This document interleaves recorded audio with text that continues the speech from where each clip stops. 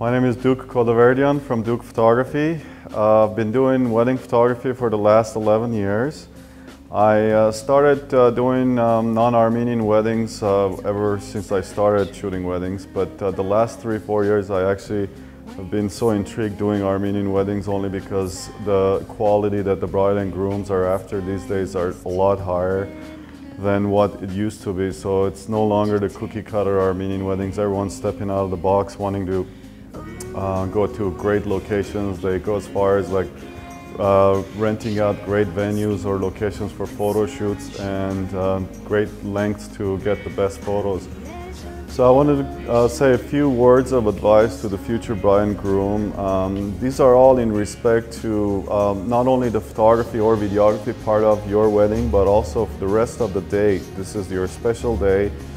It happens once in your life, and it's a very live event, so you always have to be prepared for everything that you're doing.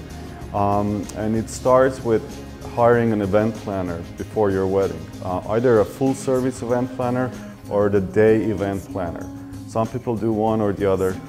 If the full service event planner is hired, then it is the best thing to do for yourself, because not only that event planner will have so many great vendors lined up for you, will go everywhere with you, making sure that the people you choose are the right people, the suitable people for your wedding.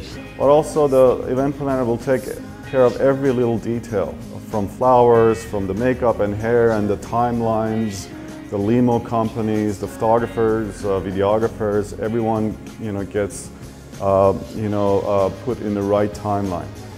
The second thing that is very important, and it sets your day from the get-go, is having the right hair and makeup, and the right hair and makeup style for yourself.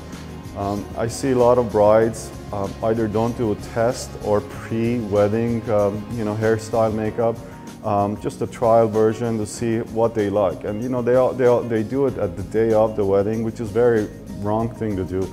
And we always see like they're usually late a half hour, 1 hour, even 2 hours.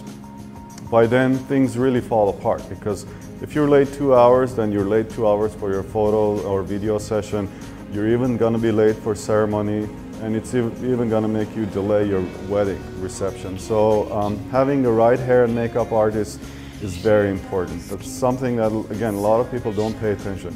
Sometimes it's great to have the artist come to your house. You don't have to drive to a salon, because that drive time, some brides want to drive a half hour away just because they like this certain hairstylist or makeup person, and that also is really a big problem, because you get stuck in the traffic, you have to be picked up by a car or driven there. So if you can be in the comfort of your house and have the hair person or makeup person come to you, it would really make things go very, very smoothly for you. We've done many weddings in December, in November, in January, in February that it's rained, and we've had that just this past seasons.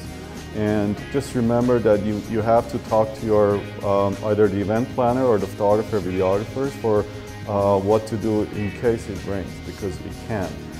Luckily, a lot of the weddings in the Valley area or in the Middle Eastern sector, they're usually indoors, like ceremony and reception. So you don't have to worry about being rained down at your ceremony or rained down at your reception. Also, if there are photographers, videographers, or any other vendors that you really like, but they are maybe a little out of your budget, 500,000, 1,500, look at it in a big picture. Think about it years and years from your wedding, when you're all successful business people or doctors or lawyers, and by then that $1,000 or $1,500 wouldn't even mean anything. And then you'll always sit down and say, I wish I hired so-and-so, because that so-and-so person would have done a better job, or that location, or whichever. So think about it in the future base. So many people do things in a smaller scale just to cut back, but then they end up like, having that disappointment years later. Like, why didn't we go a little extra and hired this company?